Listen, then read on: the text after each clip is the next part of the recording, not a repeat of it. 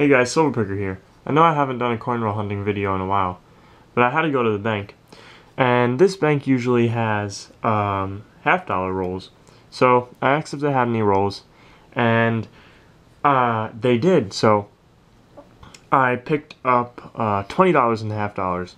So the first roll, when I got home, the first roll I opened had this 1968 D half-dollar in it.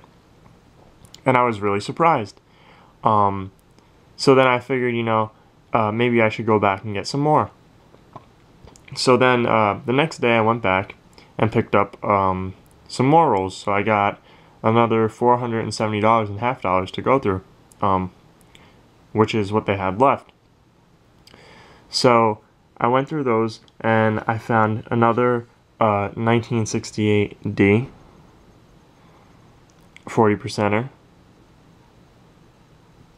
A 1966 40%er. This one's plain. And a 1968 D. So I got 3 1968 Ds and 1 1966 plain. And I also found some proofs, and I'm really excited about these. I found a 2003 S.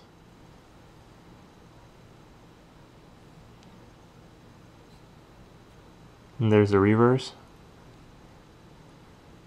And they're in really nice condition as well.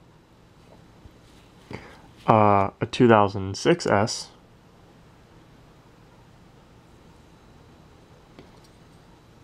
And there's the reverse.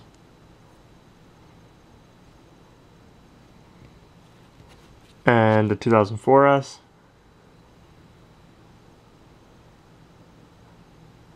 And there's the reverse. And another 2006 S. So I'm pretty happy with my finds.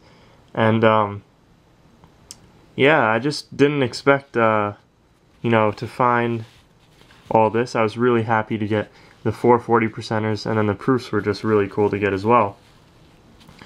So yeah, guys. Anyways, I want to thank you guys for watching. I hope you guys enjoyed this video. If you did, make sure to hit that like button down below, as well as leave a comment, and if you're new around here, make sure to hit that subscribe button. Thank you guys for watching, and I'll see you guys next time.